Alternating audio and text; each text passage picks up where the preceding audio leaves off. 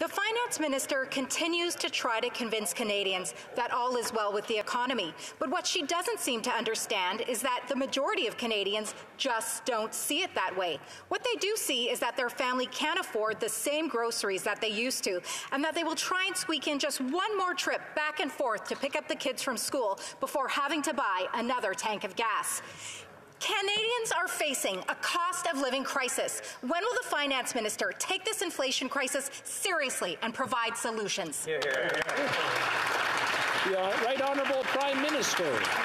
You know what's driving up the cost of living this week? The cost of groceries, the cost of parts for manufacturers? The blockades that the Conservative Party continues to support at the Coots border crossing, at the Ambassador Bridge in Windsor, and even in downtown Ottawa. Canadians have struggled for 2 years because of this pandemic in so many different ways and have stepped up and made sacrifices, and we've been there to have their backs.